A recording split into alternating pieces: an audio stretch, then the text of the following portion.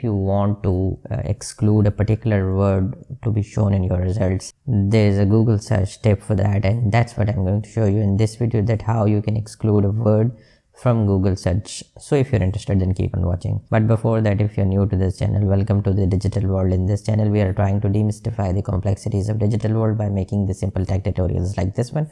So if you're interested, then consider subscribing. While you're searching on the internet, you type a phrase. For example, I will search for phone cases, and once I see the results, I would see the results from the iPhone cases also, but I am not interested in the iPhone cases. So what I can do is that I can exclude this word to be shown in my search results. And the trick is that while you are searching the phone cases, you just need to give a space, type the symbol minus, and then type the word you want to exclude without giving the space between the minus symbol and that word which you want to exclude. And now press enter, and now you will see that the results which you would see, it will not have the word iPhone.